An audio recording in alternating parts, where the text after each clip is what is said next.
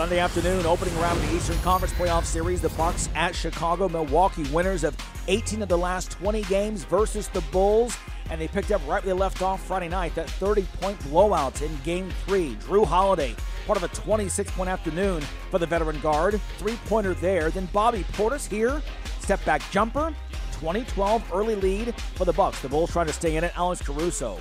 Nice dime to Zach LaVine for the reverse. More LaVine then. The long two to beat the shot clock. 24 points, 13 assists for Zach LaVine to go with 5 rebounds. The Bulls in the game, but the Bucks begin to push. Inside, Giannis Antetokounmpo with the block and takes it coast to coast. Watch the Euro step here in the lane. And the floater banks that in. Nicely done.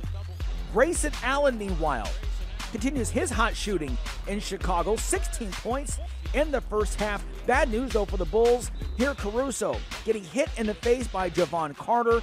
Facial injury, he did not return.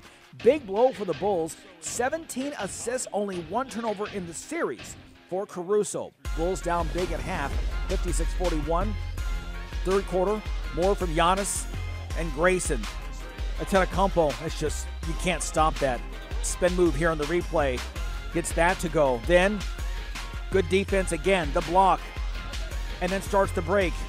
No look to Grayson Allen for 3. Allen, 6 of 7 shooting from three-point range off the bench in this game. 11 of 14 from the arc in the last 2 games. More Giannis, spin, and the dunk. Then Giannis again, drawing the double and triple teams, makes it easy for Allen to spot up.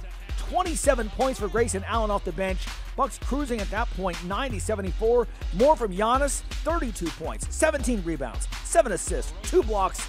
Bucks win Game 4, 119-95. Chicago, 49% shooting in the Game 2 win. In the 3 losses, only 37% from the field. The Bucks go for the series win at home on Wednesday.